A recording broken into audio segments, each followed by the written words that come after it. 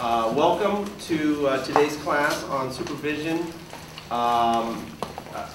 Today's guest speaker has a wealth of information, and I was going over her bio, and you know, it's funny, I was telling Julie before, when I arrived rather, that I was worried that she wasn't going to be able to find Wheeler Hall. Then I kind of went through the bio and realized that she did her undergraduate work here. She has 2 masters from Berkeley, so she's an old blue in every sense. When I asked Julie about videotaping this session, she agreed, and then she wanted to know if she got a dressing room. She wanted special water. She wanted, no, I'm kidding. She didn't want to. She was very agreeable to this, and so thank you for being here. Julie Brown is, just a couple things about Julie.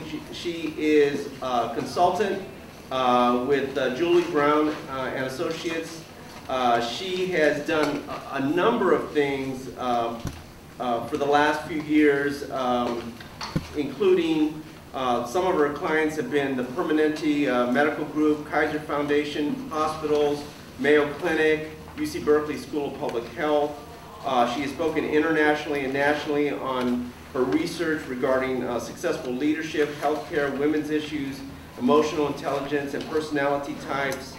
Like I said, she holds a master's degree from Berkeley School of Business and the School of Public Health, and did her undergraduate work in psychology and social welfare from UC Berkeley. So I think today's session is going to be terrific. She's got a wealth of knowledge and information to share with us, and I'm just going to go ahead and turn over to Julie. Great, thanks Bernard, and thank you for having me here. Welcome everybody. I am glad to see some very familiar faces and some new ones as well. So how many of you are students in the School of Public Health right now? Okay, and how many of you are professionals out in the community? Pretty much everybody else. Is anybody else anything else? Okay, great. And how many of you have managed people before? Okay, great. So I'm going to ask a few things before we get started, but let me tell you a little bit more about what my perspective is and what I'm hoping to share with you.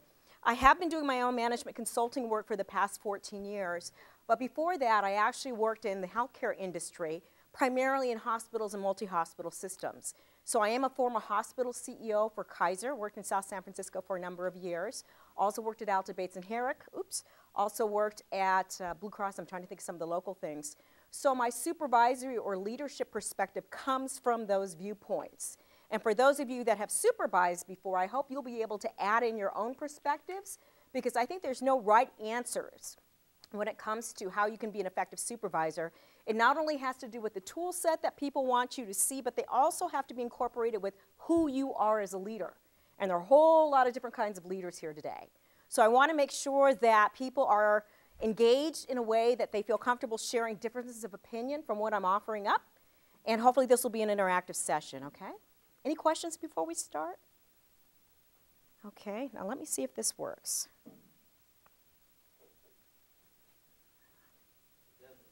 Of course not. That would be too easy. So I'm just going to use the routine thing. So here's what I'm hoping we're going to do today.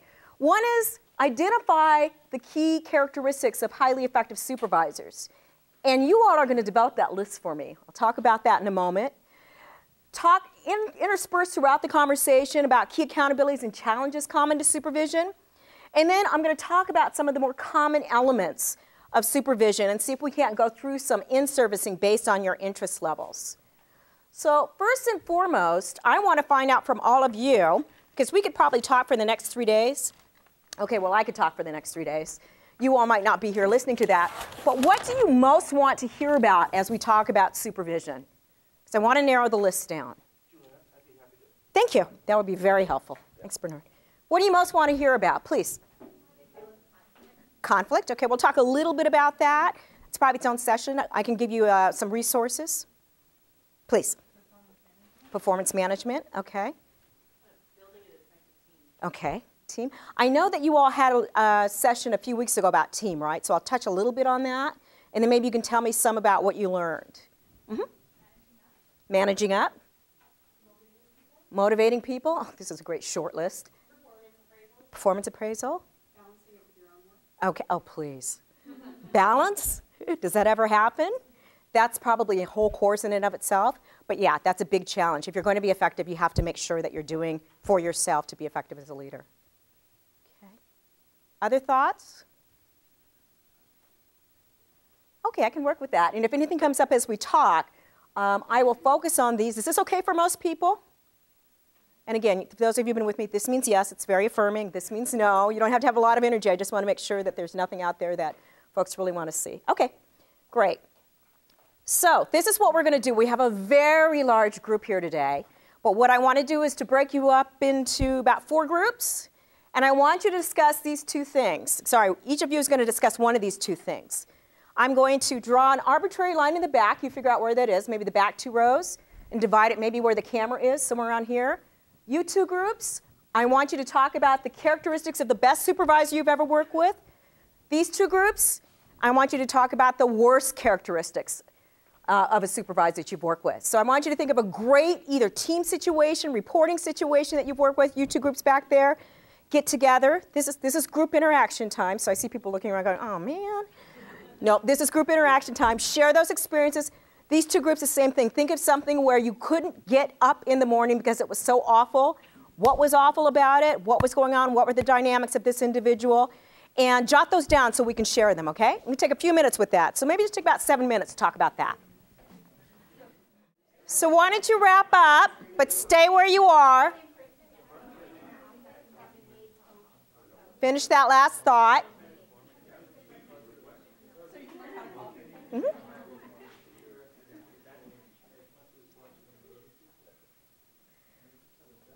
so attentive, you got quiet really fast. So we're good to go again. So, sounded like you had some good conversations. Before you move completely back, just turn your chairs around so you can see. I want to start with these 2 groups, the dark side. And we'll call it poor supervision. But I just want to say one thing before I go ahead. I think I forgot to mention that any role that manages people is about supervision. So supervision is a concept, not a job title. So when I was a hospital CEO, for example, I had a team of anywhere from 5 to 10 people reporting to me, and I considered the bulk of my role to be supervision. Not only of them, but of the functions in the organization. So as you think about it, I just want you to open up your minds and think of yourself in a leadership role and realize that even if you're managing a team that's not reporting to you, that's supervision. If you have direct reports, that's supervision. If you're an individual contributor, but you're overseeing a function that involves other people, you are supervising, okay? So keep that mindset that it's managing people, but can also be functions or activities. So let's talk about the dark side and kind of go back and forth here and see what kind of a list we get. So throw a characteristic out. And we need to bring you back into the light. So micromanager. Okay. How about the other group? Disorganized. Keep going. Poor communication skills. Poor communication. What did that look like? Or like lack of communication skills. Okay. So what did that look like? They expect you to be defined. And what's the problem with that? Ooh, passive-aggressive, mind readers. Ooh. There's chocolate over here if you need to go to someplace safe and comfortable. How about this group? Another one from here. Unprofessional in what way? In terms of like skipping out on meetings, like mentorship meetings. Okay. Unprofessional behavior. Okay, go ahead.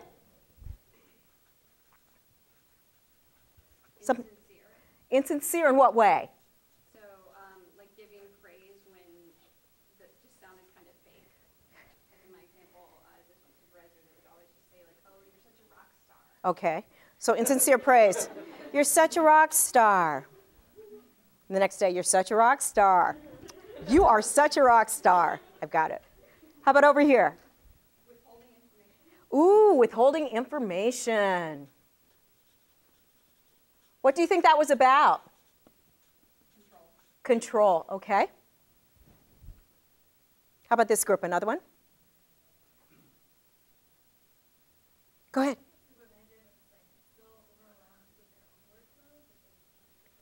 Okay, so overwhelmed with own workload.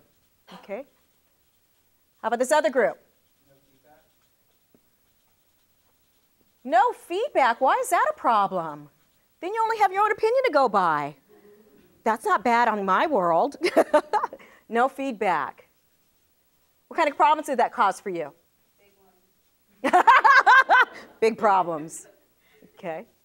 Did expectations somehow differ when you got to the end point? I don't know who said that. Yeah, I was a little bit off of that one. It was just the math, like we wouldn't even do our mandatory performance reviews, like there was no.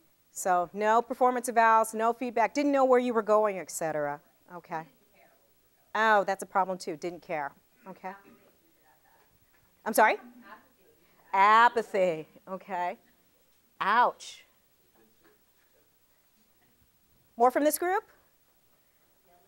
Yelling. Yelling. Ouch. Can't make decisions. Ooh. Ooh, I can see why you all came back to school. Run away, run away.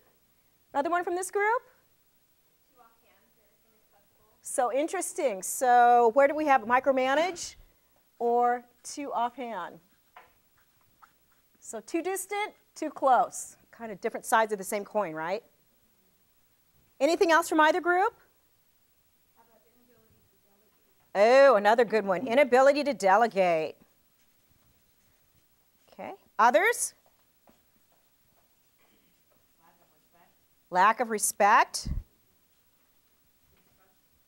I'm sorry?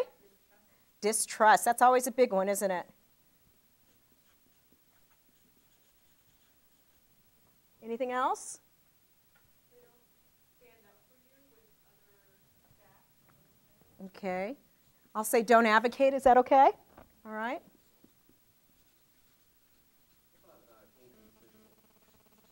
And tell me more about that. Treating people differently. Ah, okay. Inconsistency, favoritism. Okay. You all have been through some really trying times. I'm so sorry. Anything else you'd like to see in our short list? Ah, lack of transparency. Okay. Yes? How would you put, I get it, when you come to what personal values influence Okay. how they supervise their work? I would say prejudicial values.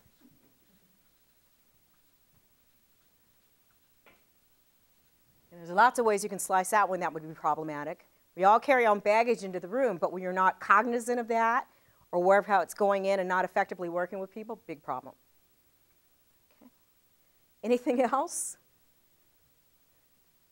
All right, we're going to bring you back from the edge because we're going to go back to the good supervisory experience. Thank you for that. So let's just talk about effective supervision.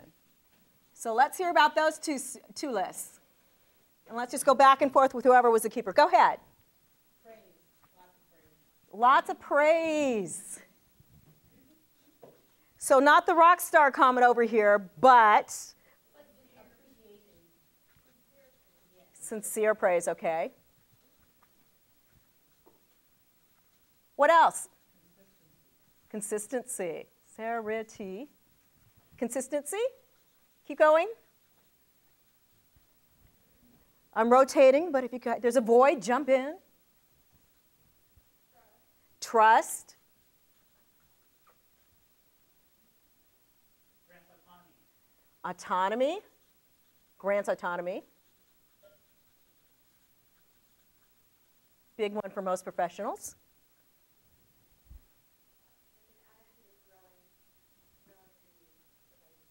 Okay, so fostering development. Does that work? Okay. Fostering development and growth. Okay. From the other group? It challenges you and asks questions you haven't considered. Oh, I love it. Challenges you and asks questions you haven't considered. What else? Easygoing. Uh-huh. Responsive. Always very nice, isn't it? You ask a question, ask for follow-up, and they actually do.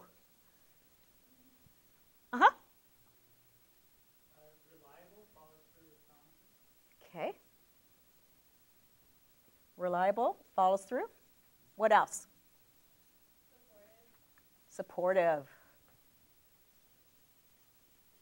Mm-hmm.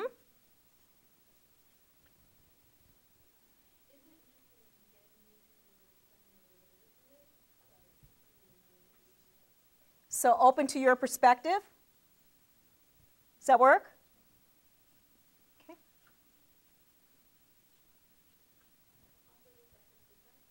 Offers objective feedback. Mm-hmm. Anything else you want to make this hot list? Organized. I'm sorry, and something else? Truthful. Organized and truthful. Mm-hmm.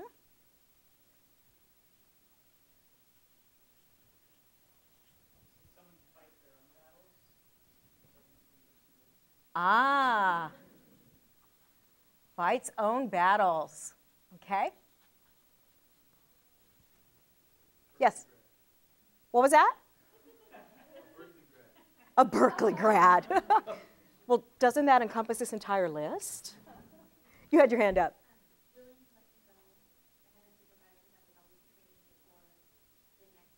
Uh-huh. Willing to let you go. I always used to say that one of the most flattering things that could happen to me as a supervisor would be to have people promoted away from me, because it said something right about what I was doing, as opposed to they were fleeing my supervision. At least that's how I framed it, so it worked for me. Anything else you want on this short list? Ah, gets to know you as a person.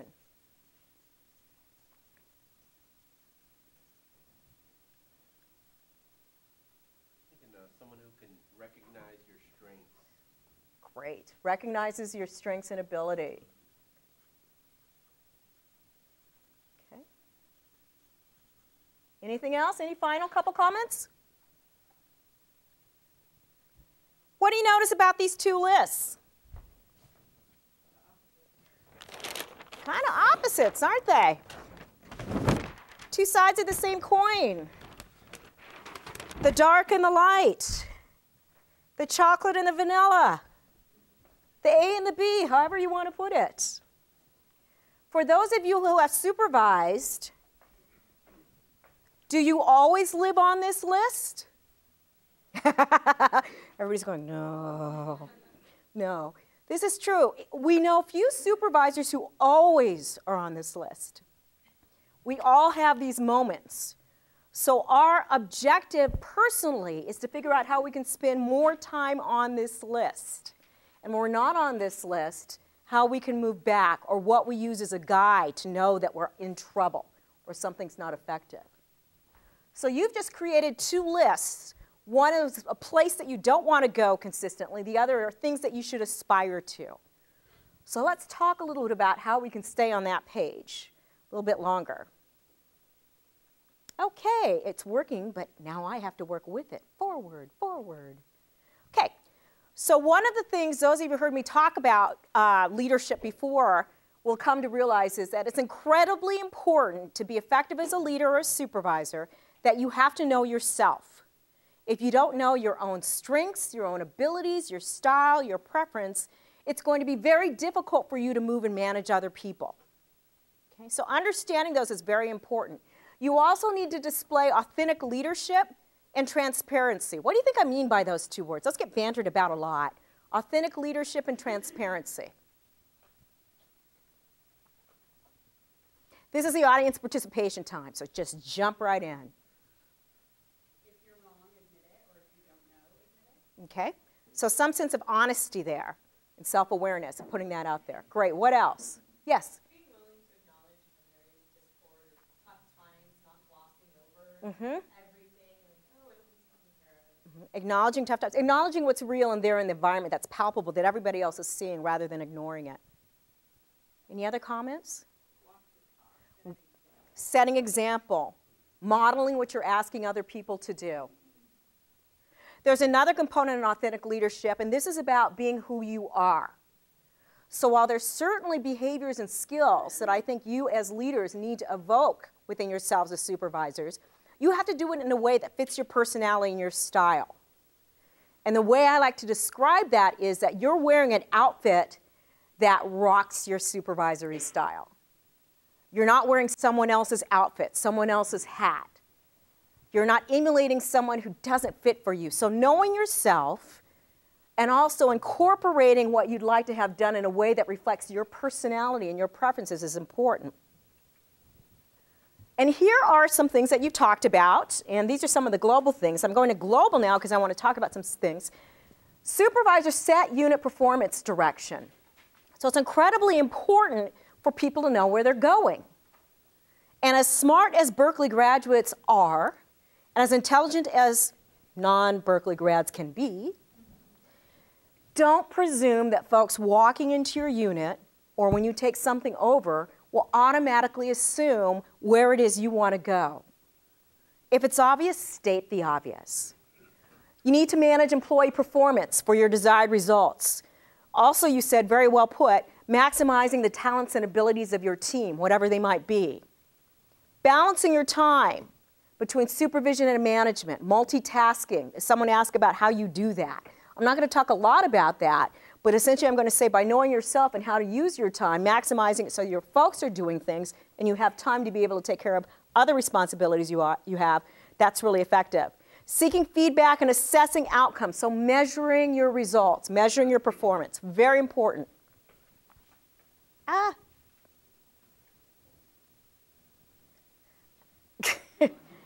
This isn't meant to be the humorous part of the session. All right, so I think I've got a low battery and it's just acting out, so I'm just going to flip it. So the first thing I'm going to talk about is creating a vision. This is an important thing. So again, a roadmap. If your work unit, your team doesn't have a shared vision, they're not going to be working in concert with each other. They're not going to be moving in the same direction. You're going to be utilizing resources in a way that's not effective. And there are a lot of different ways that you can sit down and do that. So some of us walk into units where you have a business plan, or you are asked to write a business plan. That's part of a roadmap. Unit-specific goals and objectives. Sometimes they cascade down from the overall organization. Sometimes you have the freedom to develop your own. Sometimes you're responding to a grant award you've gotten. It's very specific. Thou shalt do these things within the next 5 minutes, right? And then you have metrics.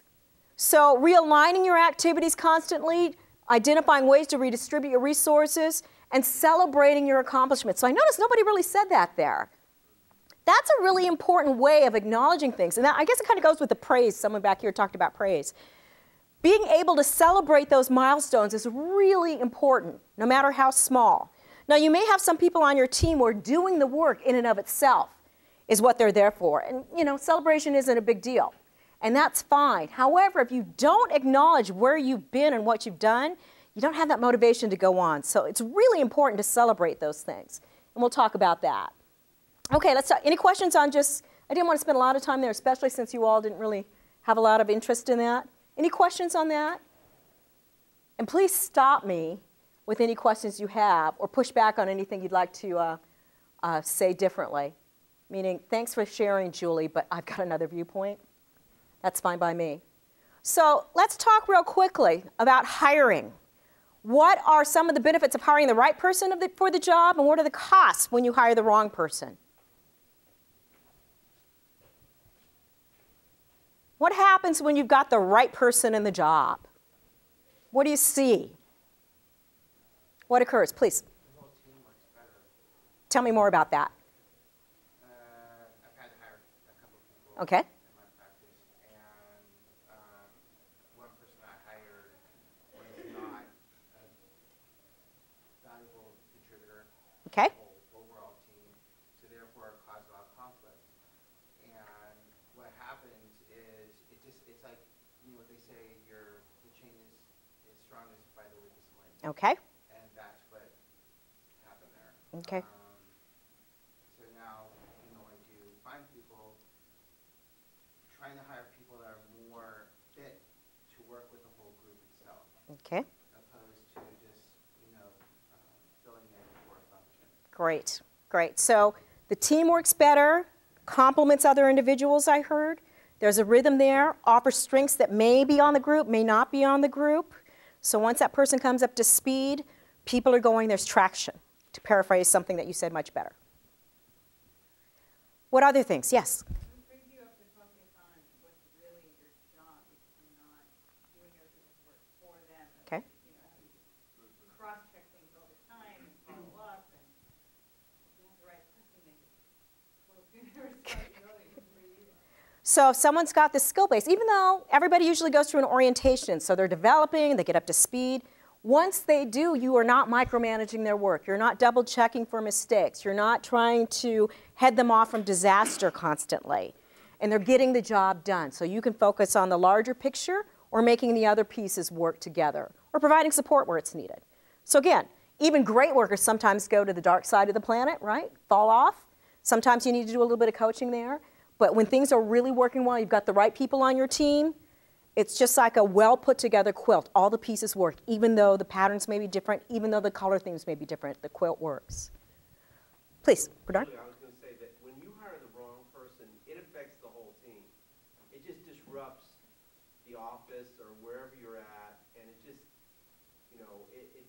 it breaks things down. Mm-hmm. And the whole team is less effective, not just that person, but everybody. Right. Everything goes wrong when you've got someone who really is not a fit.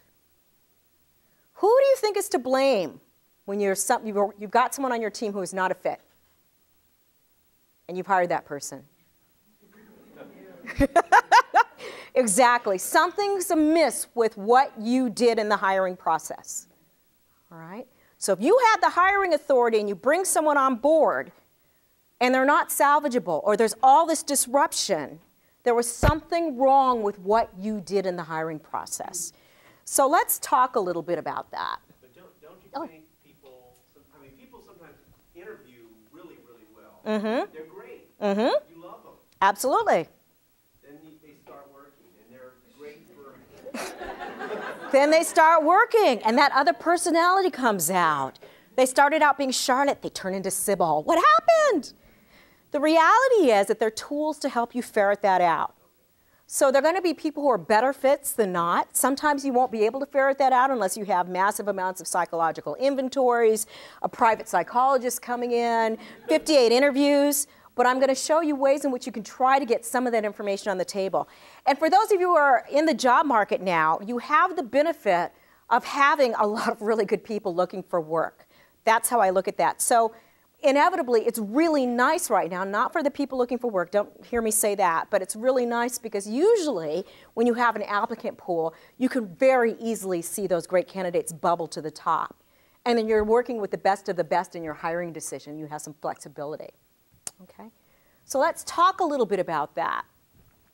So here's some elements of the hiring process. And they sound very straightforward, but again, to get the right people, you want to make sure you're doing well. Create or update your job description. And you'd be surprised how many organizations, you pull something out, it's moth-eaten, or you should just know, everybody does this, you put together a paragraph. If you're not being explicit about what the requirements are, again, you're not sharing with folks what you expect them to do or the skill sets. So advertise for the position. I won't go into too much into that. Screen for candidates, develop your interview process and conduct those interviews. Check references. This is always very interesting. How many people give you bad references? Very few. So I'm going to ask some of you who've gone through this process, how do you really get information from people to make sure that this person is who you want? We'll talk about that. You make an offer, you contact unsuccessful people. Onboarding. This is oftentimes where people make mistakes. Don't assume because you've got a fabulous person who's done this job in another organization before that they can walk in the door and start out at 90%. They are not familiar with your organization in all likelihood. They may be familiar with the tenets of the job, but not your culture, not you as a leader, not your team. Develop that onboarding plan. make sure they have exposure to other team members, and monitor that with them. And then you announce your candidate selection. Okay. So screening. Again, a lot of luxury nowadays in terms of having a lot of people interested. So resume versus application, lots of times, especially now, you do both and then some. So in your application process, if you have the latitude, ask them for information that you're interested in that goes above and beyond just the where's your degree, where'd you work before, da da da da da. Do it. Use that as a screening tool. Take the time, and that way you don't have to sit down and ask that in an interview with perhaps people that you shouldn't be talking to. Yes? Do you think like the length of the application kind of screens people, like if you're requiring lots and lots of questions, that getting people who can maybe follow through on something? So the question's about the length of the application. I'm cracking up because if you really want this job, you're going to be baking me cookies and coming over and cleaning my house, right? So yes, that can be off-putting to some people, but it gives you more information up front. If I'm trying to sell myself to you and show you I want this job, I'm going to do whatever you ask. So there is a little bit of a generational thing. So I'll say that being a Gen, I don't know, whatever it is, a Gen Deer. So with Gen Ys and Gen Xers, wait, do I have that right? Gen Xers in particular, a lot of them will exclude themselves for reasons like that. This is way too long. This is way inconvenient. I don't have time for this. That may be a barrier because that might be the right person, so you have to balance that out. But at the same time, if you're looking for some specific info that you may not be able to cover in an interview process, I would encourage you to try to highlight the most important things on an application form. Question? It seems to me like if you're creating an application fairly lengthy and involved in a screening mechanism, that in some ways as an applicant, if it starts to veer off track and you're like, this is just to see how far I'm willing to go if I really will clean your house for you, it's kind of like, to me, that's a red flag of a bad manager. Depends on what the questions are. Right. I mean, if you're Absolutely. Yeah, exactly. If there's cookies on there, if I'm sitting down and saying how much cleaning experience do you have, it's not appropriate to the job, I would say that's a red flag. Absolutely.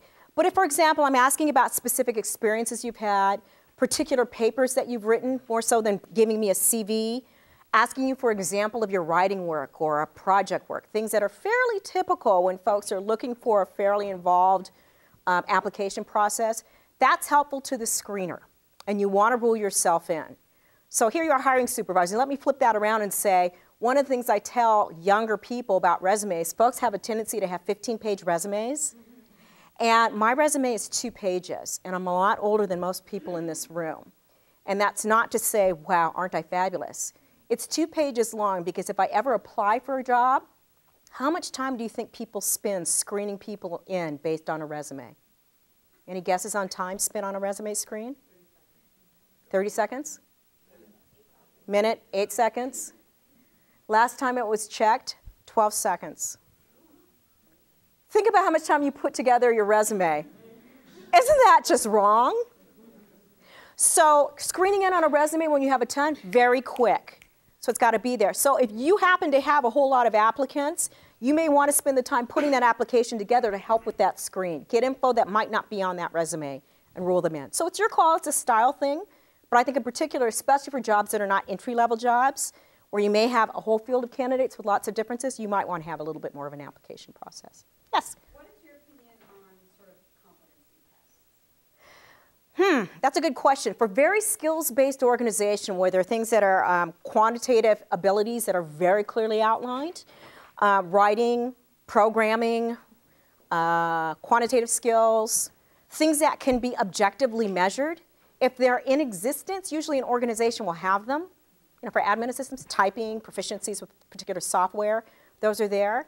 If it's not that kind of job, I don't know how much value it adds. Because for the most part, those are learned skills. But if they're absolutely basic, then I'd say, yeah, especially in the HR department, they've got something set up with that. Yes? I worked in civil service, so we had a lot of limitations around what the application process actually looked like. But as a way of kind of screening, it's going to say you can use your job description to screen out. Absolutely. As well as screening in, because we did get the job description. So in terms of updating it, beyond like the minimum requirements and the skills, we would say stuff specifically about the population we worked with to kind of make sure that you didn't get people who were interested in the pay scale for the skill level, but say weren't comfortable in an environment that served homeless people. So we would say things like, preferred, or would build into the job description, we'll be interacting, even if it was a front desk or an admin job, we'll be interacting with homeless people off the streets, we'll be sharing responsibilities, so that you kind of got a sense of what an individual's comfort level was going to be within the environment. Really like that, yeah. And what she is saying is essentially listing things as part of the job description to rule out people who might not ultimately be interested in that role. And it may not be obvious in the job description or in the position. So don't bother me if you're not interested in this, because it's going to waste both of our times. And you're speaking what might happen as opposed to, instead of saying, I'm going to put down, you may have to work with a psychopathic boss, because my boss really is, and describe, you're putting real things down, right? You don't want to put the psychopathic boss thing down. But talking about populations you might work with, talking about possibility of having to work extended hours on a regular basis, travel that's extensive, scheduling with different kinds of groups of people in the community, anything that is real, that will be helpful to people screening themselves in or out. Other comments on that? Yes, thank you. Some health department applications work off of something called an eligibility list. They have a standard application with a standard job description, but then they add questions so you can write essay form. What is your opinion about how to answer it on the applicant's point of view, and then how to read it from the hiring? I think it depends. That's my answer. How about that? So as a supervisor, I think you have to do the work in advance to decide what you're looking for in those applications. So I wouldn't take a big stack of apps and start looking through them and saying, sounds good, doesn't sound good. Decide what your minimum criteria or the elements are up in advance. Very, very important. Then as an applicant, try to take a look at what are the job requirements, what are the jobs, specifically what do you have that's sexy that may appeal to that role, or that might be unique and different. So just in generalities, do the work of defining up front, and then if you're an applicant, sitting down and trying to differentiate yourself in a real way. Does that help? Without skirting the issue too much? It really does with the role. It really does. So again, got to do the work up front to define that for yourself. Yes? I think we will get to cover letters, but like in terms of like figuring out what makes someone sexy, like you can talk all you want about your qualifications, but if you don't mention what the job is and how that fits, like people I work in research, and people don't mention the word research, I'm not going to continue reading, because it's like you don't want this job, you want that job. So I wasn't going to cover letters at all, because again, I'm trying to do this from the supervisory perspective. But if I'm a supervisor, what I want to see, a hiring supervisor, I want to say, how'd you find out about the job? That's the first paragraph. In the second paragraph, show me some understanding that you know what the job is, that you're talking about your resume or highlighting sexy experiences, again, that apply to what I'm looking for. Differentiate yourself and tell me why I should hire you as opposed to the woman next to you. And in the close, telling me that you're going to be following up with me in some fashion.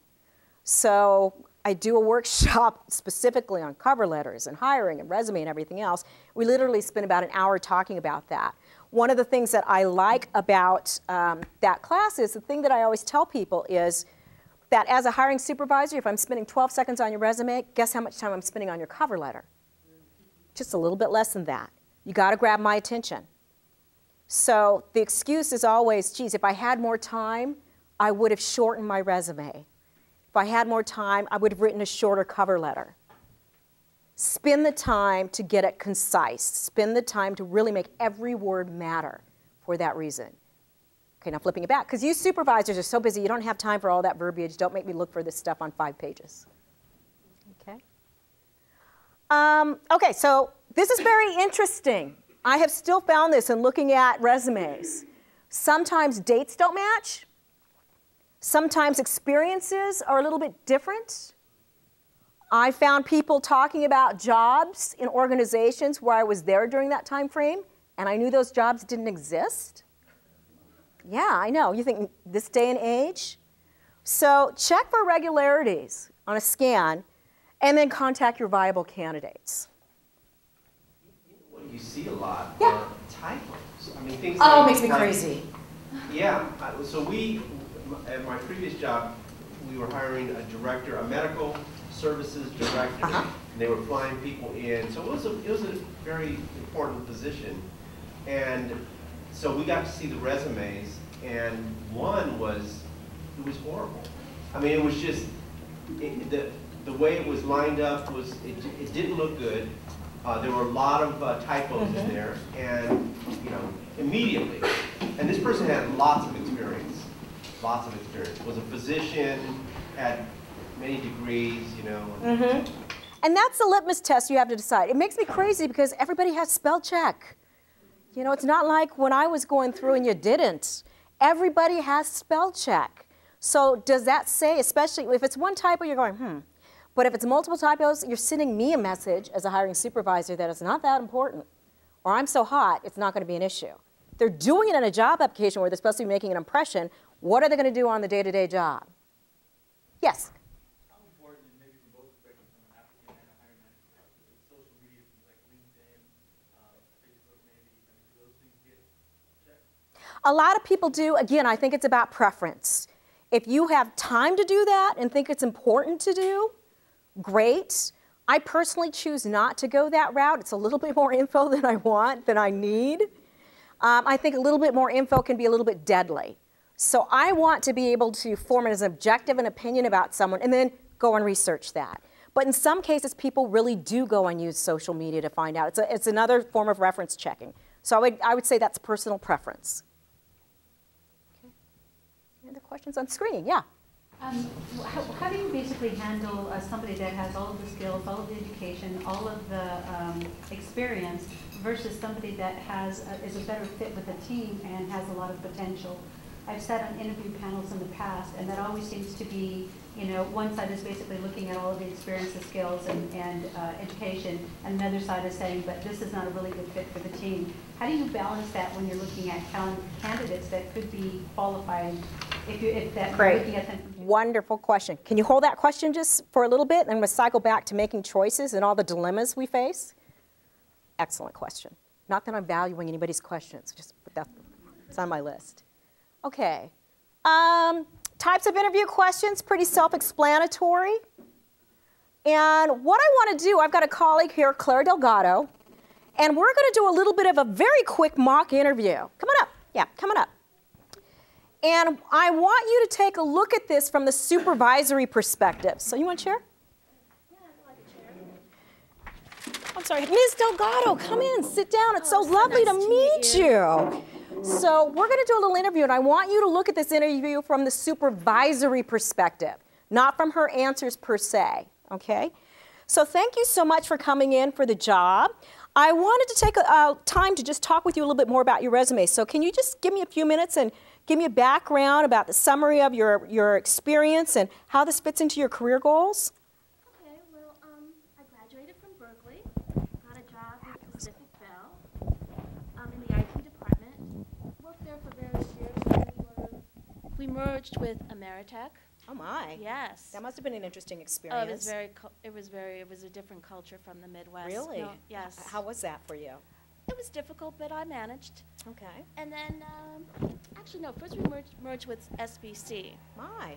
And by the time we got to Ameritech, I was an old pro about it. Were you? When you Yeah. say old pro, does that mean you were jaded and acting out when these mergers happen? Well, it was more like resistance is futile. Oh, okay. You will be assimilated. Oh, great. So there were some Borg elements going on. Exactly. I see. Exactly. I see. Okay. Well, And then after that, no, that still goes on. And then after that, we merged with AT&T. Uh-huh.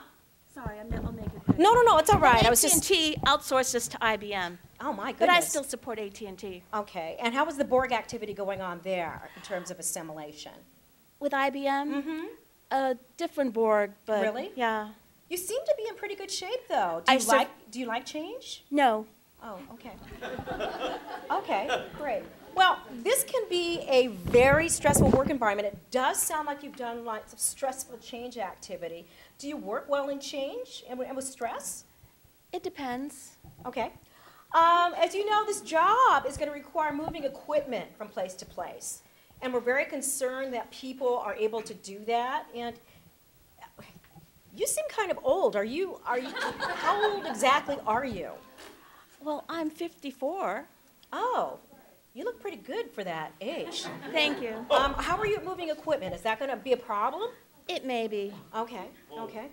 This job sometimes requires overtime, and that's because we want to be very responsive to our clients and to make sure that we're doing after-hours access activities and essentially spread ourselves over all the openness that is possible in terms of, you know, working parents, early morning appointments, that kind of thing. And I'm very concerned. Well, are you married? Do you have kids? What's the story? Because are you going to be available to work? Well, that may be a problem. Really, why? Well, I do have 4 children. 4 children? Yes. 2 to 18. Good Lord.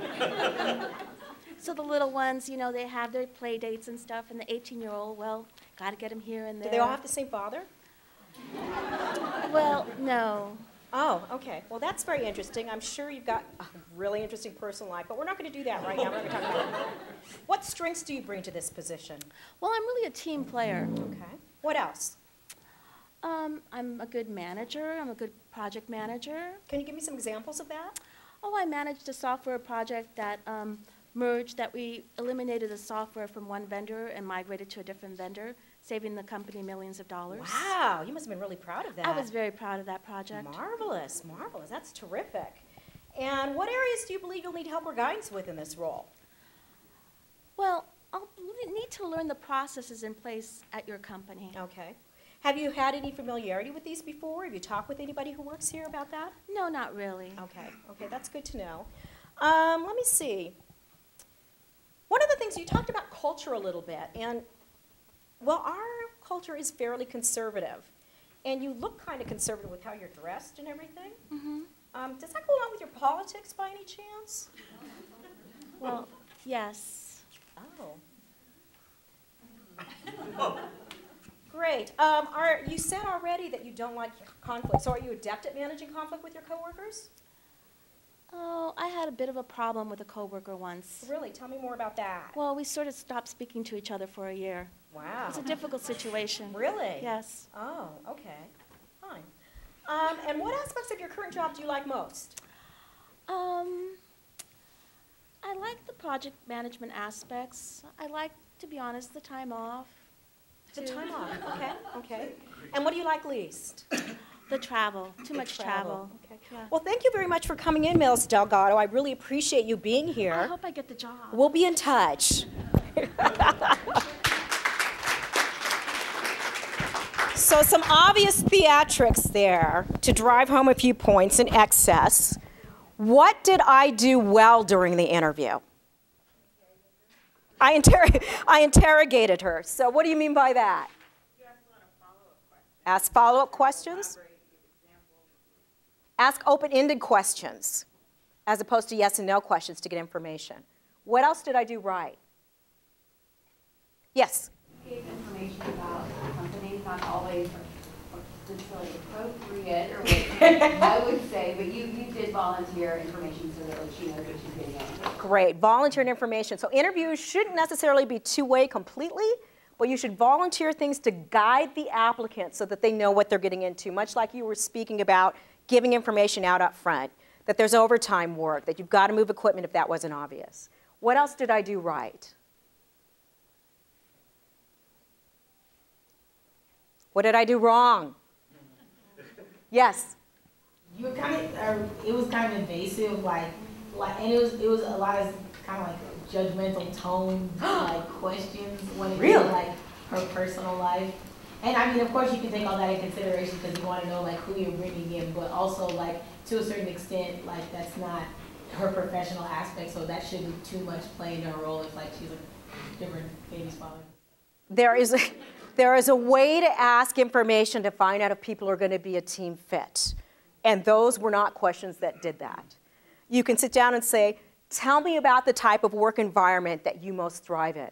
Tell me about a culture where you really perform well. What do you know about the organization and what excites you about the possibility of working here? Very open-ended. What else? Well, I was going to say, from what I understand, you could get into some sort of paralegal and HR situation. Didn't I ask a few legal questions? Yeah. Age, ability to work, politics, gender, sexual preferences, you name it. All that's illegal. is to say, this job requires X, can you do X? Absolutely, if it's in the job description and they've rolled themselves in saying, these are job requirements, tell me about your ability to meet those requirements. As opposed to, you look like you could lose a few pounds, and you know. That might be true. It needs to be the voice in your head as opposed to what you're saying, right?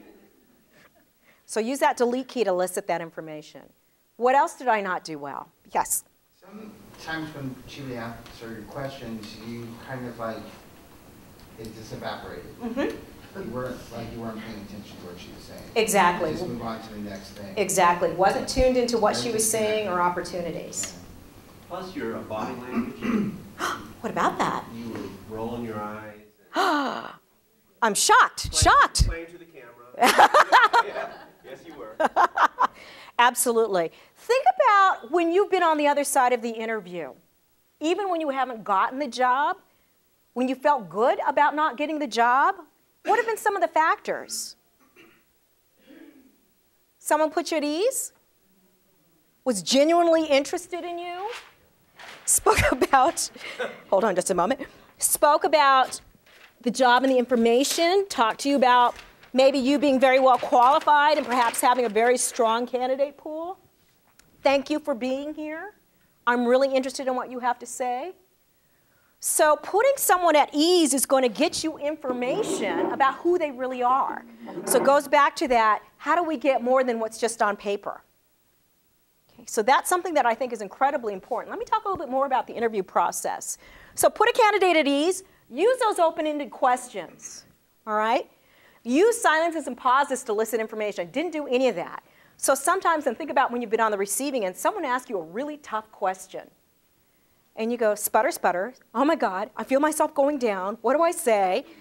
And the silence is there rather than going, oh, clearly you don't have an answer for this question, let's move on. Just let it hang so that someone can find their legwork. And if they're seeing as though that, you know, starting to color and getting a little agitated, say, take your time. It's a very interesting question or it's a tough question. We can come back to that if you want. So whatever it takes, but don't answer the question for them or fill in the gap. Okay? So that's okay to do that. Absolutely. It's not, that's not creating a bias or. Come back to the question. How many of us have sat down and said, you know, something very specific, give me an example when, ... and nothing comes to mind, you draw a blank. So you've got the time, cycle back to that. I can't tell you how many times I've thought of an example where I can say that, or an inappropriate example comes to mind, even worse, right? Don't say that, don't say that. So use the silence, find out how they do with it, and if it's generally about, geez, I can't think of anything now, great, let's cycle back to that. Okay? Avoid judgmental statements. Probe for data, use those follow-up questions, maintain control. So I can't tell you how many times I've watched supervisors who lose control of the interview because someone suddenly pulls out their list of questions and starts interviewing them. Or will follow up with questions. So you've asked me about culture. I want to know about the culture here. Now I understand you do these things on Friday, and what's this and what's that? Great, we'll cycle back. I want to go through and ask you some things, but I'm happy to answer your questions at the end of the interview. And they might be very genuine. And people are really nervous in interviews. So it's not as though this is someone who's really trying to take charge inappropriately. They're just asking that question. And then when you're finished, make sure to record your impressions. So afterwards, it's amazing how things change. So the question that you asked me a little bit earlier was, how do you decide, number one, how do you pull out information from people? And number two, when you've got multiple candidates with different skill sets or different perspectives. One of the things that I recommend that you do is to use different interview groups or a panel. And again, this gets back to your perspective as a supervisor, and you have other team members with different perspectives. So as long as you are very clear about how the decision is going to get made, I have the final decision. We're going to use a quantitative scoring system, which I'm rigorously going to go through and train everybody on, and we will use the highest scoring candidate.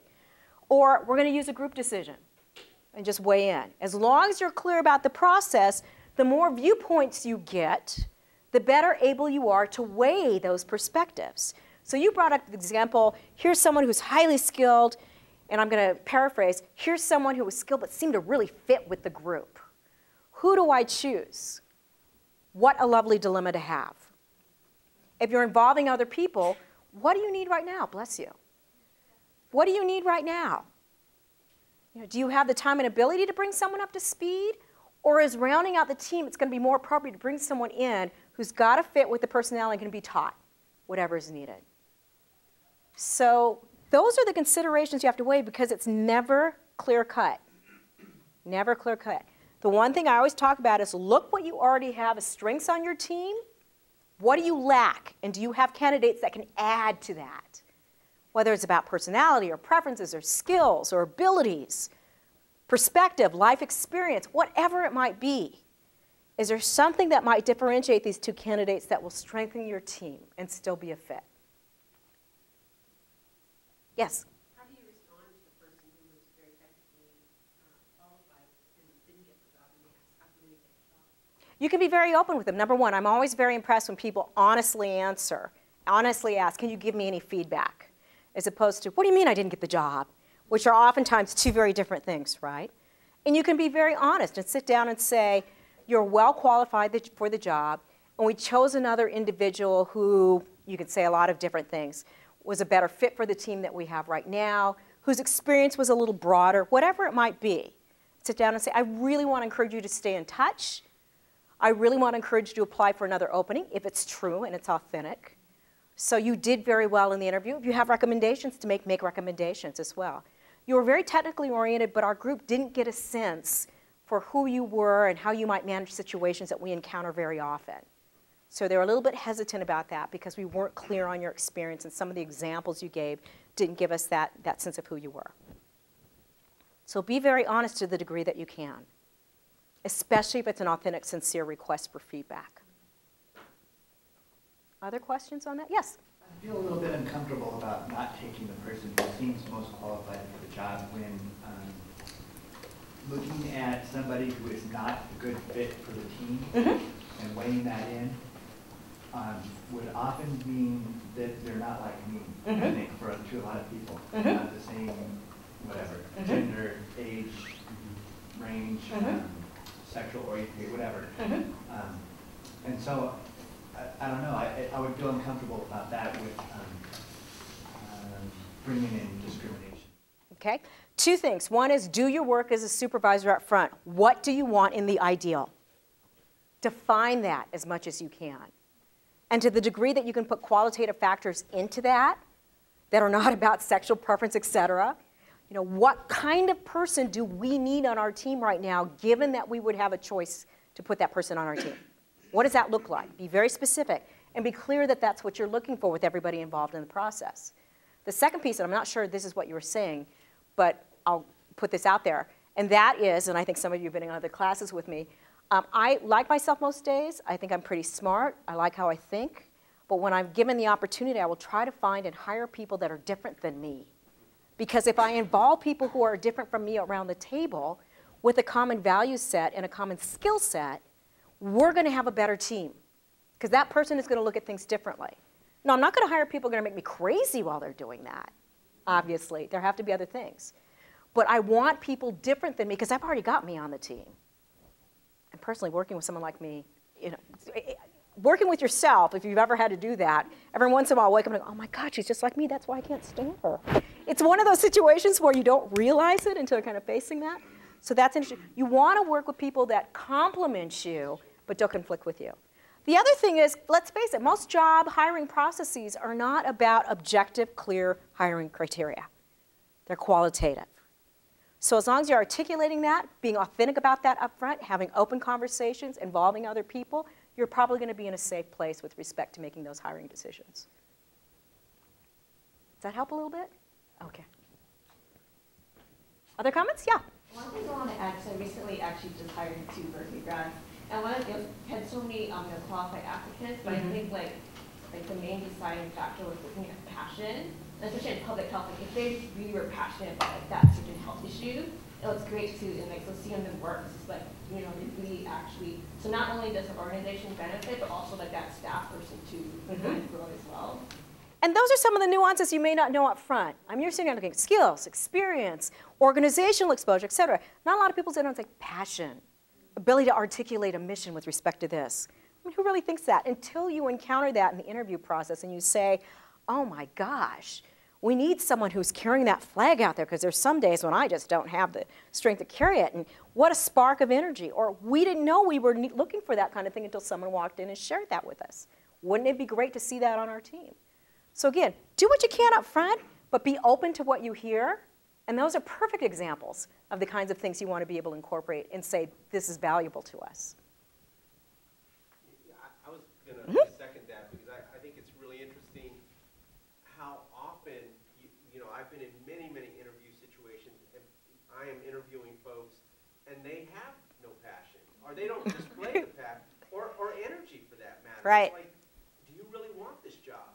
And they don't even say that at the end. I mean, which I think is okay to say. You know, I would really, you know, love to have this, be in this role, have this position, and join this team, and, you know, I mean, because you always get a chance at the end to say something, closing words or whatever, and so.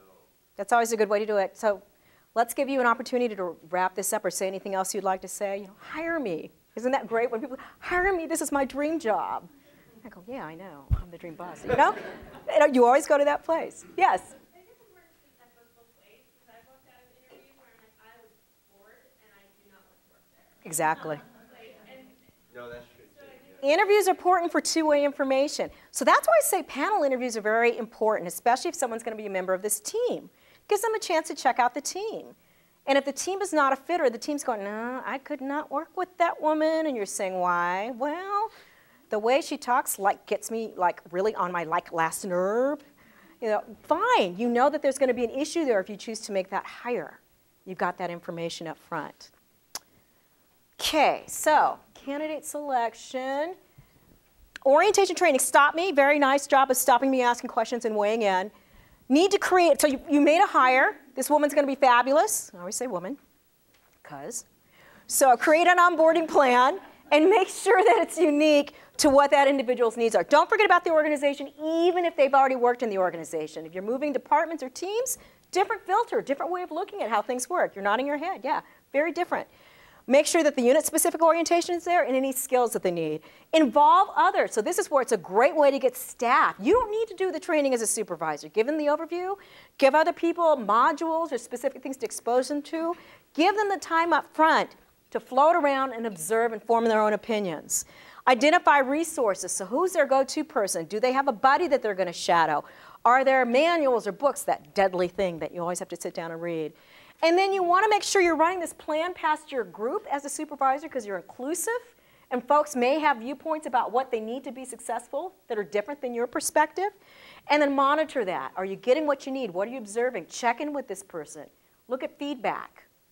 Oftentimes you'll have a great person, and we fail as supervisors sometimes not to give them the foundation they need to succeed.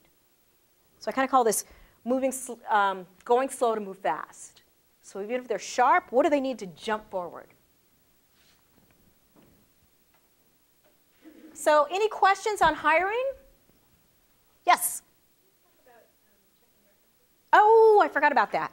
So I want to hear some stories about good experiences checking references and bad experiences from those of you who have done that. Yes, please. He's got this huge smile on his face, by the way, for those of you who haven't seen it. I had to call a reference for a candidate, and the guy was somewhat evasive with my question, which kind of made me laugh. You know, some previous employers are a little bit scared about saying anything negative, so they kind of skirt certain things, and when I called this guy, he basically just, well, by the end of the day, the job got done. Ouch. Yeah. Yeah, so first off, I'm always amazed, just like errors on a resume or misrepresentations, how many people give out someone's name as a reference who's not going to give a good reference? They didn't contact. Oh boy, that used to bug me. I used to get these cold calls, and you never knew who was calling. So if they haven't done the work, that's the first question. Did they give you this person because of the job title or the position, or they felt they had to? But what work did they not do?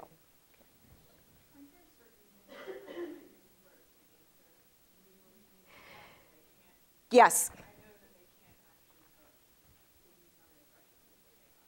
It's very interesting. It depends on the organization. There are no real legal constraints about that. It's all about organization. So a lot of organizations say, we can't give you anything but, yes, they worked here, the dates of employment, and their jobs. Okay, so that's one thing, and people can say that. Another place will sit down and say, here are the questions we can't answer for you. Is anything on your list? And that's very true. So they go through the process and say, we want to be open. So if you're asking a reference and the reference says, I'm constrained because I can't give you that information, you can always say, what can you tell me about this person? Okay. If someone is not constrained, just like an interview, ask questions. This came up in the interview. We were wondering how this person manages conflict. Can you give me an example of that? Tell me a little bit more about that. Where would this person rank on your list of, top 5 people? Would this person rank in your list of top 5 people that you'd want to rehire? We're really looking at the long run in terms of career goals and so forth, and these are some of the possibilities. Do you think this is a good career ladder for this individual in this organization?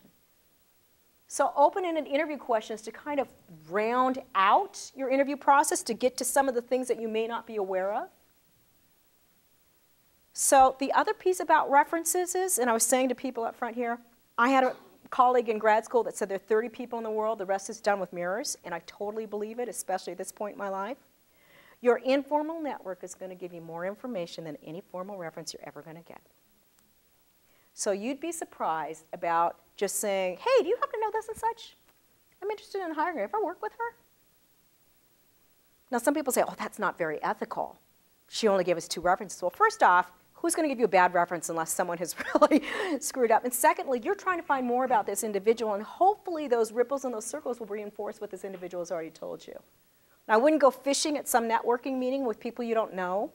I do that with my immediate network, especially people whose opinions you trust. And more often than not, when I'm in a hiring mode, people will volunteer that information before I even raise my hand and call them. Hi, I hear you're talking to thus and such. I cannot tell you how fabulous he is. Hi, I hear you're talking to thus and such. Don't you dare hire him away. You'll regret it for the rest of your life. His boss is going to come after you with a machete. That kind of thing. He's that wonderful. That kind of thing. So again, use your references to round out anything you want in your interview process. Find out questions, issues, reinforce different kinds of things. Particularly with clinical references. Boy, that happens quite a lot. More so than just regular job references. Tons of clinical information about their performance, their work relationships. All of that kind of thing comes up. It's very interesting to hear how providers will give that information, whereas other organizations aren't able to do that.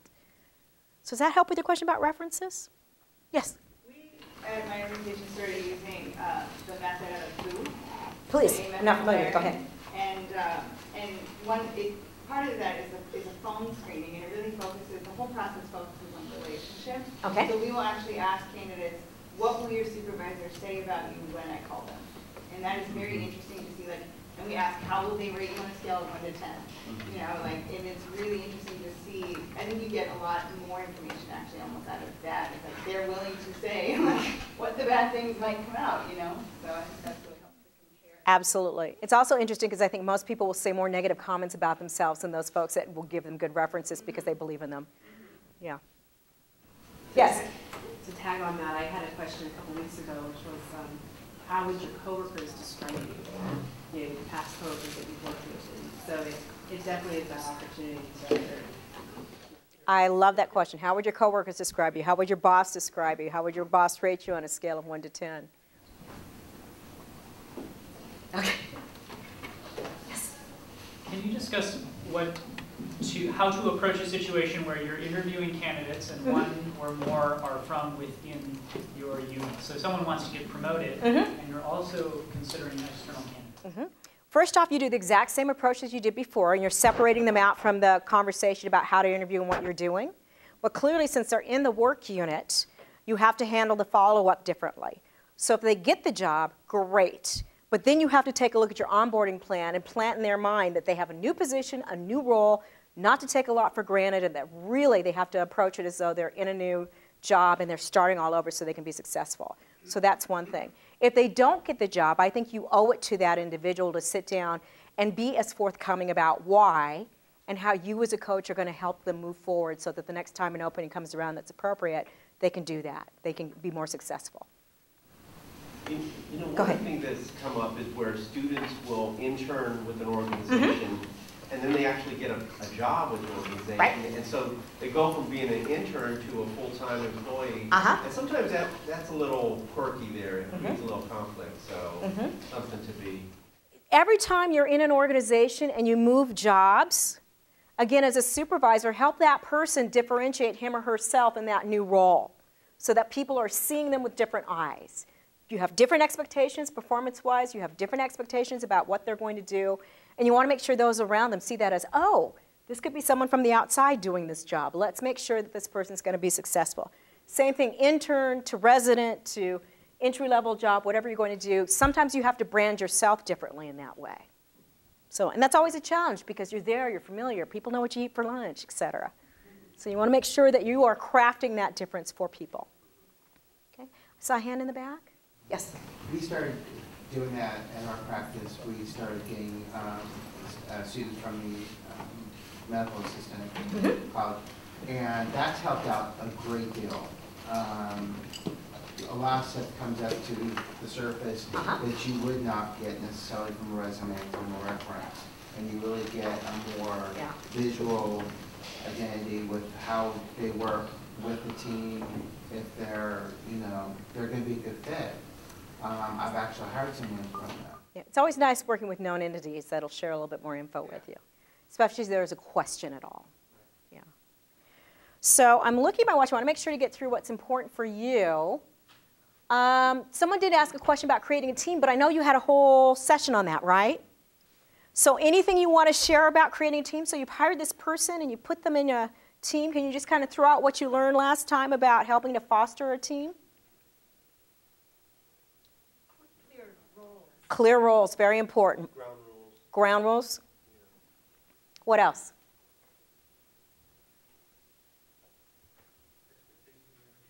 Expectations are very clear. Performance measures for everybody. Very clear on where people need help or what they're doing. What you're going to do when things go off track. Timelines, accountabilities, time with people. Praise, celebration when things crash and burn. As a leader, trying to get people back on track by sitting down, debriefing about the situation constructively, bringing people back together, involving them in the solutions. It's all sounding familiar, I'm assuming.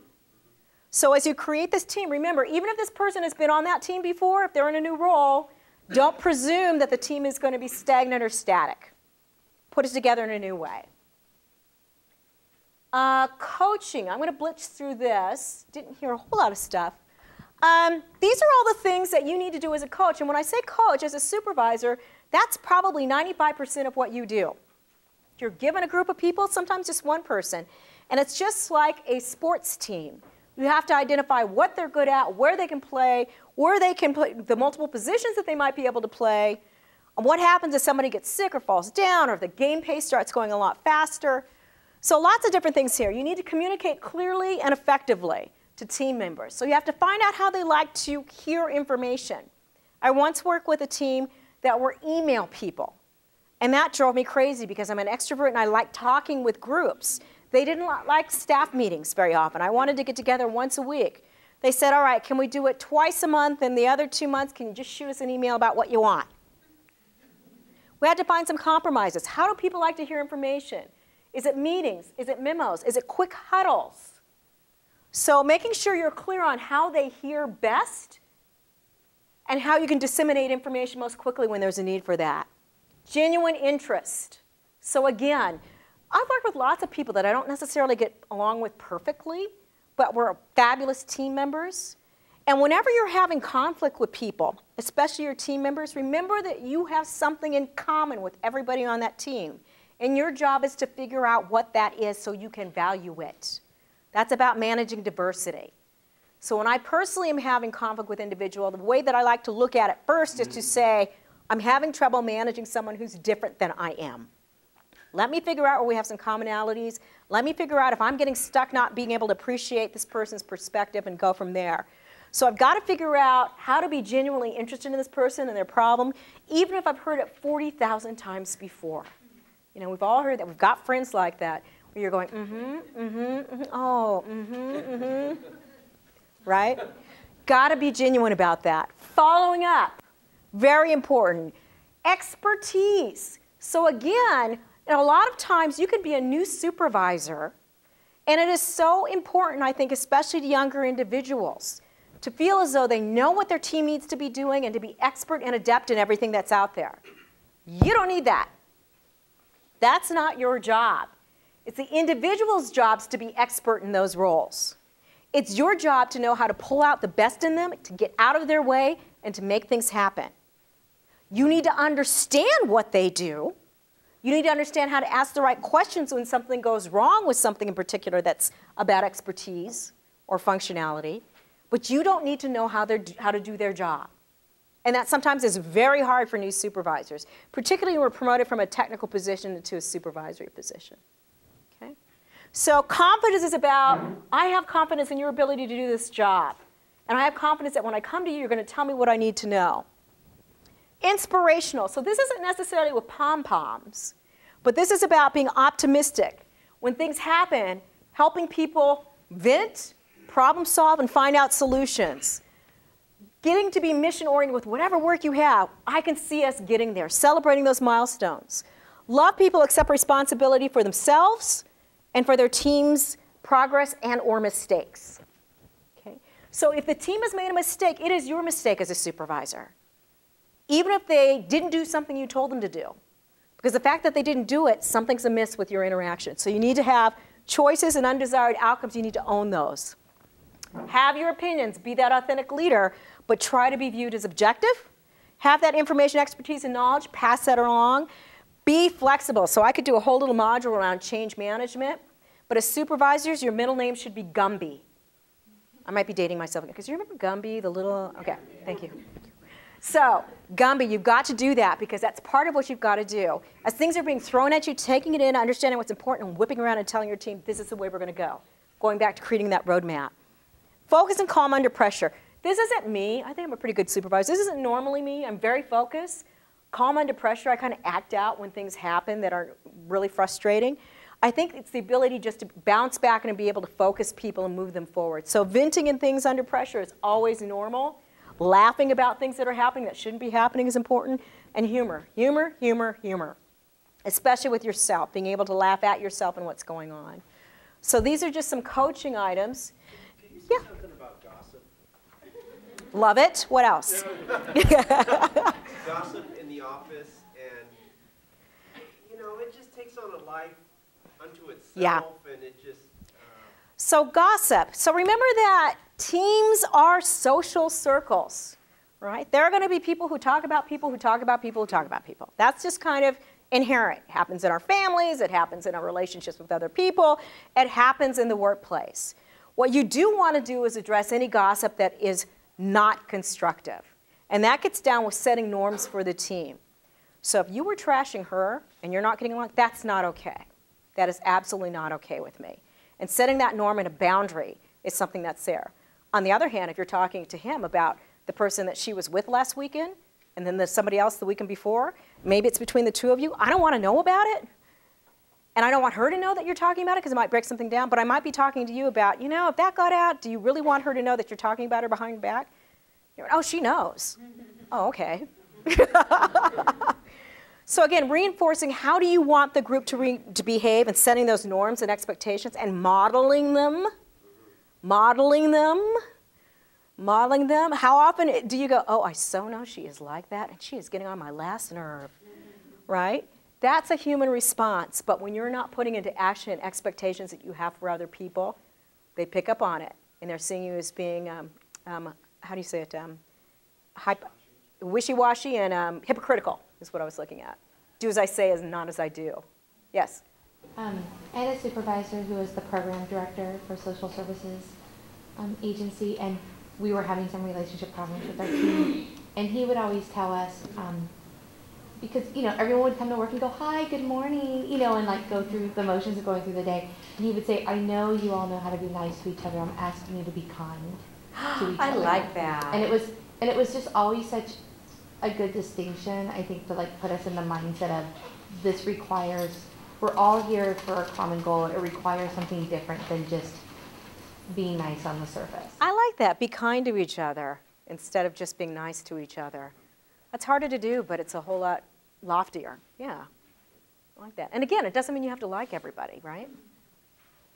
Okay, so I'm going to blitz through if it's okay. I want to make sure we get to performance evaluations. And also yes. difficult people. And difficult people. I'll try to touch a little bit on that. Okay, so coaching tools. Put there. These are all the kinds of things that you need to do. Talked about that a little bit. Let's go to performance evals, and then I'll talk about difficult people. I'll try to talk about difficult people. So you can do performance plans in lots of different ways. And if you work in organizations that have a lot of structure to them, you're normally given a template. This is what you will fill in. There are a couple things that I want to say. Number one, that performance evaluations are not done yearly or quarterly. You as a coach should be giving people feedback, constructive feedback on an ongoing basis. By the time you get to a performance evaluation, there should be no surprises. Now, there might be someone who says, well, I thought I rated higher than that. Or, geez, I'm not really clear that that was a big deal to you. They should have heard everything that you put in that evaluation, good and bad, before, multiple times. Okay? Most supervisors don't do that. They do not. They do not. And think of how unfair that is to the individual involved and how much you are losing out on tapping into that person's ability. This is one of the most time-consuming things to do. I hated doing performance evaluations. I hated doing them. But for the most part, I finally got down into a rhythm where all I have to do, it's almost like a spreadsheet. I made that entry 3 months ago. I did this. I did this. I talked to her about this. I did this. I made sure. So it was just pulling the info together, which I happen not to like. But it wasn't about, oh, my goodness, I have to have a first conversation with her about, yeah, you know, I'm about to fire you. Just thought you should know. So everything you put in a performance evaluation should have been heard by that employee at least once before. So you should have goals and objectives. You should have a standard underneath that. You should have an example for how that's going to be measured. And then you should have a measurement of actual performance. And this is one list of things that you can have. You can do it quantifiably, if that's one way. Feedback from you and others. Do 360s. You can do informal polls. You can do whatever works in terms of providing feedback. Ongoing documentation that you have shared with the employee. Work samples. Comparison to timelines. You beat that timeline and the quality of the product was great. Okay, so again, shouldn't be a guessing game, shouldn't be hammers. Everything in a performance plan, even if it's quantifiable, you should be able to be specific and clear about your expectations, measurable, action-oriented, results-focused, and time frame. Okay? As much as possible, people should be very clear on what you expect. So I know where I am, but I'm not spending my time guessing about what you want. I'm spending my time doing what you need me to do. Okay? So when you're doing this performance, you should make sure that you've got plenty of time to put something together. I really encourage feedback from others. So I always used to ask for self-evaluations. And I was pointing to someone over here, she was nodding. The reality is most people's self-evaluations are going to be much harsher than anything I would put together where there are issues, or much less praise-oriented than I would be. Think about it. When you're sitting down, some of you might be just dead on. I'm one of those women who, how do you feel about how you do on this? Oh my God, it was so bad. And it's a little bit of drama in there, but for the most part, I see myself differently and I'm harder on myself than other people see me.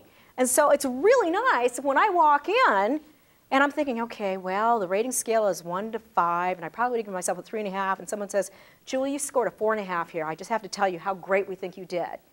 And I'm going, really? Tell me more. And I walk out with all those great warm fuzzies. It's nice. If I respect that person, it's great. If I don't respect that person, I'm going, you would rate me a 4.5, not realizing I'm actually a 2, you know? So there's got to be that dynamic there. If you're respecting that feedback, that's always great. Want to have collaborative discussion and evaluation. It's also time to do some career planning. Where do you want to go? How'd you feel about that project? How do you want to use what you've done? I've just seen some remarkable progress. I'd like you to build on that. Here's how. Set up a follow-up meeting to set down and do specific career objectives or goal setting for the next period. And sit down and create a new performance plan for the next cycle. So I like collaboration. I like engagement. I like ownership. I like feedback from other people in whatever way works for you.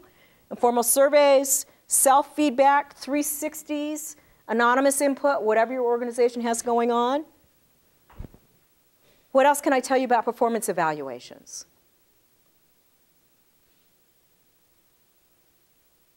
Questions? People doing differently or have other thoughts about this? Yes?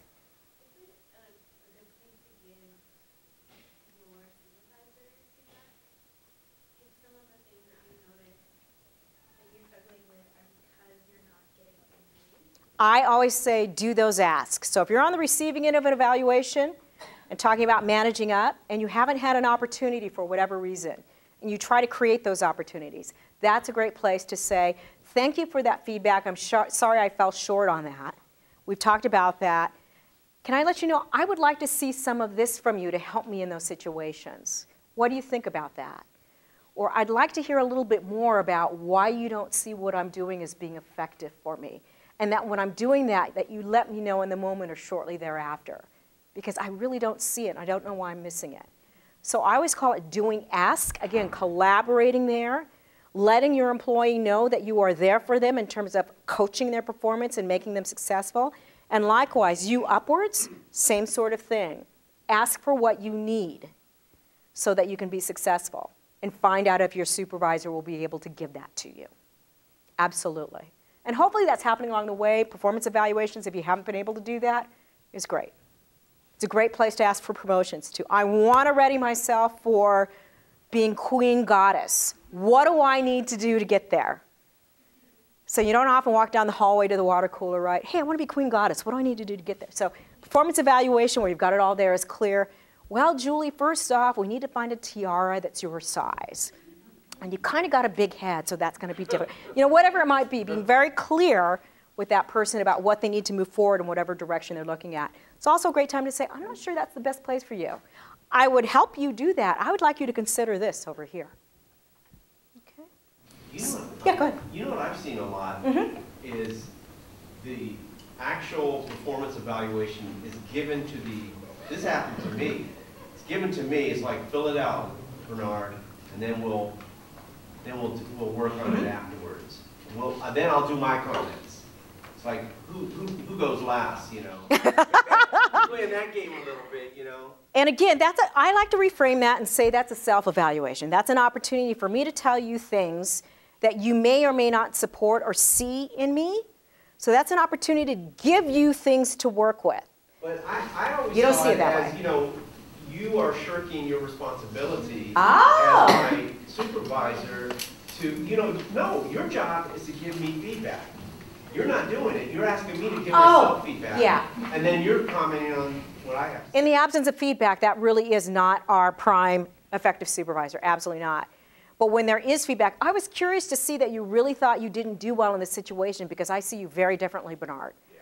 And so when I match mine up, it's an opportunity. The fact that someone is asking me for input on my own performance evaluation, to me, is very powerful. Sure. Very powerful. Now, I personally have to be ready to hear some things that might be different, but I'm hoping that we'll have a meeting of the mind because of our interactions over the course of that review period. Now, if it's somebody saying check, check, check, check, signing it, that's the dark side page over here, where you're not getting that feedback in a way that is valuing to you or helpful in terms of development. Saw some hands back there? Yeah. Where that kind I came from, we did do our self-assessment before our managers did our review, and part of that was so that you could guide what's important for you. It's not, you're part of this, so you're 50% at least of what's going on here. You can't just have a manager tell you what they're saying if you're not communicating to them. No, I understand that, but I was just in a situation where they just didn't want to do it. You know? And that's obvious, yeah. Yeah. That to me is such a lost opportunity and pretty much unforgivable to me as a supervisor. They're in the wrong job. This is a huge, huge, huge responsibility. It's a piece of what we all need to do. So is during the evaluation performance an appropriate time, and if not, when can you as a supervisor address what may seem to be like personal problems and burnout going on? Like there's something to be said for like knowing your coworkers on a more personal level, but then I think in social services it gets kind of messy sometimes because high burnout, a lot of people don't have good self-care. And how, if, like, when you're first like, there's like the cost of hiring the wrong fit, sometimes you get someone who just doesn't have the self-care, doesn't know how to manage their own Right. emotional triggers in the work, and then they tax the team because they're always going to team members with their personal stuff. How do you bridge that topic or manage that in terms of like not just referring them to employee assistance, but like the day-to-day impact on the work environment? Do it in the moment when you're seeing behaviors that are not constructive or helpful. That's my recommendation. So if you see behaviors that are getting in the way of an employee's success, or you see behaviors that are triggers or flags and causing you gut concerns about someone, do it in the moment, not waiting for this. Pull them aside, even if you're coworkers, pull them aside. What's going on? I'm noticing these behaviors, as opposed to, you seem to have a bad attitude. I'm noticing these behaviors. And those are different than where you are. What's going on? If this person isn't going to be open with you as a supervisor for whatever reason, you've got to respect those boundaries. Then you can refer to EAP, but you want to also send a signal, I want you to be okay. I want you to know if you feel comfortable, come to me, and let's talk about how we can work with whatever's going on with you. Because I want you to be okay. I'm really concerned about you right now. So you wait till here, it might be too late. If you've seen a continued pattern and you've been doing this all along, it's a great time to say, I'm getting the sense that you're in a bad place right now, and I'm really concerned about what this might be doing to you professionally. Let's talk about where you are, and let's talk about whether this is the right place for you today. So use it as a catalyst, provided you've had some of that groundwork laid and you've had some of those conversations already. Does that help? Okay. That's always a tough one. Very, very tough. You want to honor personal boundaries, but at the same time, those terrible, terrible situations can occur. And I always say, I'm going to step on someone's boundary possibly because I'm going to imagine it going to the worst possible place. And was there something that I could have done in advance to prevent that? And usually it turns out better than I would have thought it to happen. Because those of us who have been around for a while have seen those bad situations. You always say, what could I have done differently? How could I have helped avoid this? So do what you can do. That's your job, to make sure people are cared for, and especially in social services. Did you have your hand up? Okay. See how responsive I am? You were just stretching. So, again, you haven't done your job. If someone is surprised, they can disagree with the rating. They can disagree with it being used as a key example. But if they've heard it, and they've heard it often, and you've stressed it, great. This should not be a time for coming in and giving them surprises. Lost opportunity, that's your supervisory issue. Okay? Any questions on performance evaluations, given what you wanted to talk about?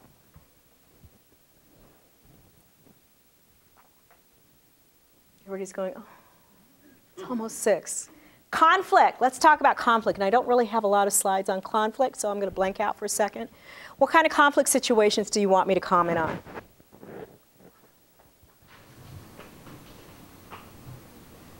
Thank you. Personalities. And if you're talking about the Gen X, Gen Y, that's one of the things that I have found is really hard to manage with employees.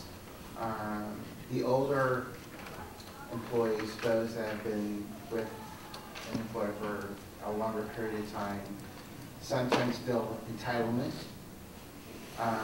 which you have to manage that very delicately. You know, so whenever you're managing people, you have to kind of accentuate the positives about them, you know, make them feel that they're still worth a great deal to the organization, and kind of stress the importance that they have with regards to training the newbies that come in, and how, you know, effective they can be in guiding their careers. But when you have someone that has entitlement, some of the responsibility seems to get shifted downward, and the younger ones get resentful about that. So I'm going to say that your job as a supervisor is to manage those generational differences, to understand and to manage them. The generational, the personalities. Whatever it is, backgrounds, gender, sexual preference, ethnicity, race, generation, all of that are your jobs to manage. So you've got to understand them first, and there's a lot of good generational literature out there. And I love your example. Baby boomers, here's this really difficult job that's asking you to work extra hours. Baby boomers are going to say, I'm glad for the job. Gen Xers are going to sit there and say, I wish the baby boomers would get out of the way so I could get their jobs. And the Gen Ys are going to be sitting down and going, I'm leaving at 5 because I got better and more interesting things to do. And you've all got them on a work team, and when you're trying to put in extra hours, and I'm being stereotypical about those differences, but fairly constant. So you've got them all on the work team. Imagine the kind of conflicts that are going to come up. And depending on where you are personally, even more so. So you've got to understand those differences, and then you have to be able to speak the dialect that is important to them. So no matter what your personal background is, you have to be able to articulate what your group is doing, where you want to go, what their role is, and what you need them to do. And what you need them to do is based on the value you see in them. So everybody has some value construct that you can speak to in their dialect.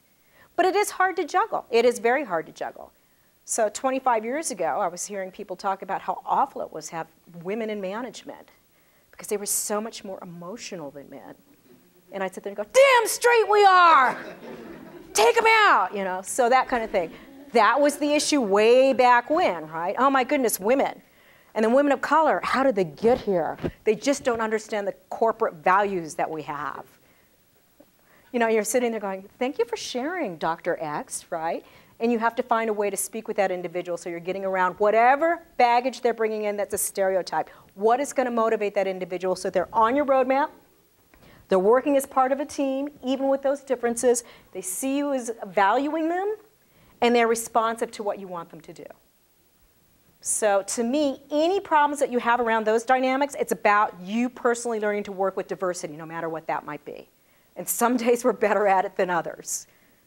You know, I'm one of those people that keeps going, I walked uphill both ways in the snow to school, and you should be happy to be here. And then I'll envy the 22, 23-year-olds that are sitting down and saying, this is just a job, and I really like what we do, and I like why we do it, but I've got this other whole life out here. I'm really envious of that perspective, to be able to walk away and keep boundaries and boxes. The bells are ringing. Bells are ringing. So let me do two things. I'm happy to stay around and talk about anything else you want. Real fast, you want to go through the quiz, or do you think it's self-evident? Self-evident? Good. I try to do it that way. Any final questions? I do have a lot of slides. If you want to get those slides, you can leave me your email here, or you can take a card and ask me for those. Thank you very much. Good group. I hope I got on your high-value items. Thank you. Wonderful. Good, Wonderful. good, Job. excellent. Great Thank job. you. We got to bring you back. This is. Can't remember what I did. Not enough time. Can you get the slides and get them? I know. Nice to see you.